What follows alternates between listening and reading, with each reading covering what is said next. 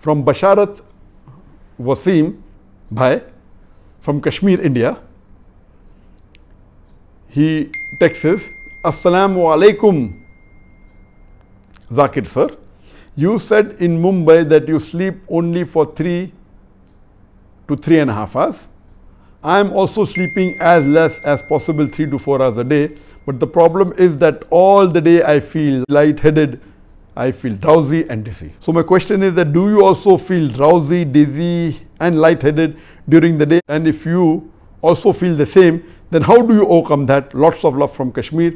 Thank you. The question is that yes, I do. When I was in Bombay, I used to sleep on an average of 3 to 3.5 hours. Sometimes even 2 hours, 2.5 hours, sometimes 4 hours, 4.5 hours. On average, 3 to 3.5 hours. When I shifted to Malaysia, when I did Hijrah to the beautiful country of Malaysia, I increased my sleep by about half an hour. Now I sleep about 3.5 hours to 4 hours.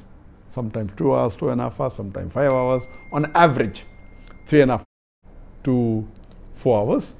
The question is that the person says that he feels dizzy, he feels lightheaded, he feels drowsy.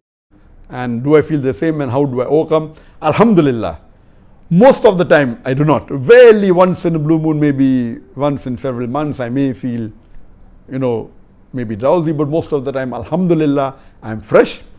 But let me tell you as a medical doctor, the normal hours of sleep required for an average adult human being is 8 hours. An average human being should sleep at least 7 to 8 hours. If he sleeps more than 9 hours, it is excessive.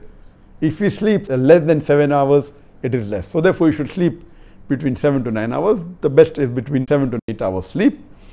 And scientific research says that anyone who sleeps less than 6 hours a day cannot function normally. And I agree with that. So let me tell you that I request all the brothers and sisters that you sleep at least 6 to 7 hours a day. This is the best. And it is good that you should sleep, and Allah subhanahu wa ta'ala says that He has made the night for you to sleep.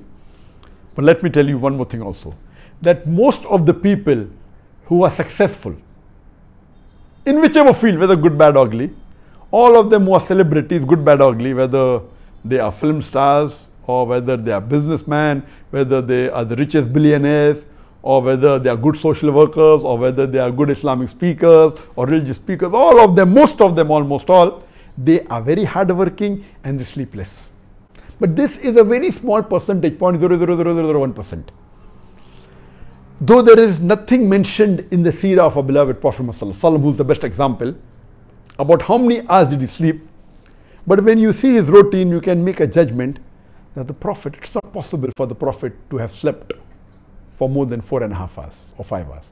So according to my study, he may have slept most of the time between 3 to 4.5, 5 hours. To sleep more than 4.5 hours is difficult because it says that the Prophet prayed tahajjud, he prayed qiyamul layl for 1/3 of the night. So if you calculate all these things, and then even if he sleeps early immediately after Isha having food, the time of sleep that are calculated depending upon the season can maximum stretch to about 4 to 5.5 hours, and minimum can be lesser than that. So I assume that the Prophet slept between 3 to 4.5 hours, but please let me tell you, there is no seerah that mentions this. It is my own research.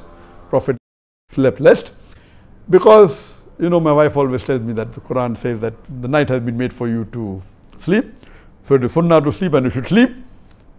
But then I quote the verse of the Quran that blessed are those people and those who attain felicity in the Jannah, those who sacrifice their bed for the sake of Allah. So it is both.